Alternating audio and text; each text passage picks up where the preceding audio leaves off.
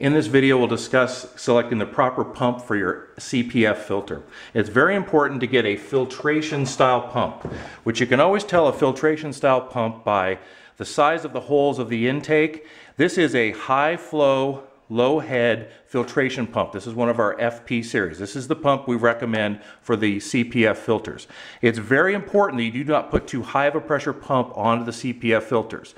If you put a pump that delivers more than 18 feet of head into this filter, you will damage it, you will void your warranty, the UV crystal can crack, and you'll have a big mess on your hands. So make sure you use the proper pump. Some people feel that you can get around this by bypassing part of the water from the pump to the filter. This just does not work. The issue is that water follows the path of least resistance.